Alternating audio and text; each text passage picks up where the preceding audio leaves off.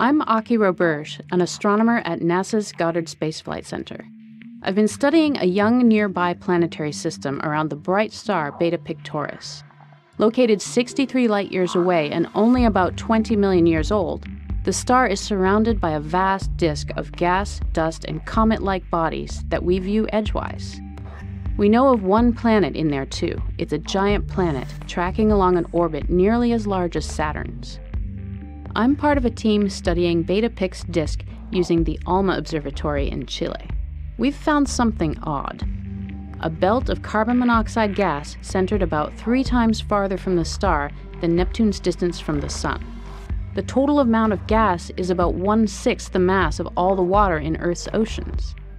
What's interesting is that incoming ultraviolet light should break up the carbon monoxide molecules in little more than a century on average.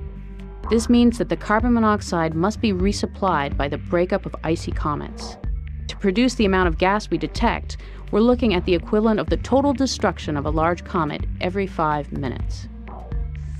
From our data, we can tell that much of the carbon monoxide is in 1 or 2 massive clumps, which was very surprising. Because we're viewing the disk edge-on, we can't be sure if it's 1 or 2. Regardless, the comet supplying the gas must also be concentrated into clumps. How could this happen? If there is 1 clump, we think we're seeing the aftermath of a collision between 2 icy planets about the mass of Mars. Such a collision would have occurred about 500,000 years ago, releasing large quantities of gas and small comet-like fragments. The second, and we think more likely scenario, is that the carbon monoxide exists in 2 clumps and is continually replenished by collisions in huge comet swarms.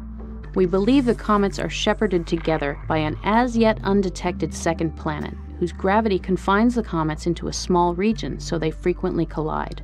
A planet with roughly Saturn's mass could do the job. Other observations hint that the brightest clump is moving in a way that makes the 2-clump scenario more likely. Further observations will track it in better detail and help us confirm this dramatic picture.